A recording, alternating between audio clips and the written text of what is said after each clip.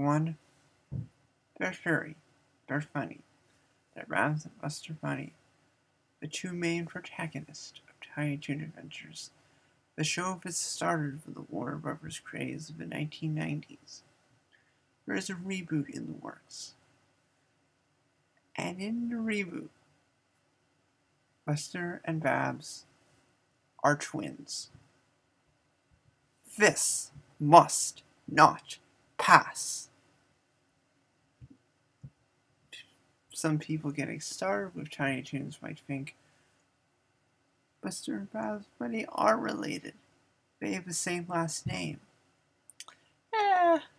Well, anyone who's watched the original show will tell you that there's a running gag where they'll say, I'm Buster Bunny, and I'm Babs Bunny.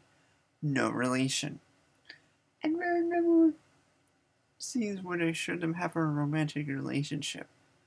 Clearly, they are a well-established couple.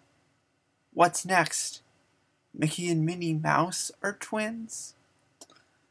Now, some people might be saying, it's a reboot. It takes place in an alternate universe where they are twins. And maybe that's true. But in my mind, I think a good reboot is one that's faithful to the original show, and it has things that the creators would have wanted. Tom Ruegger is not happy with this idea, and I am not happy with it either. And everyone join with me in saying, Buster and Babs are not, and will never be, twins. Bye.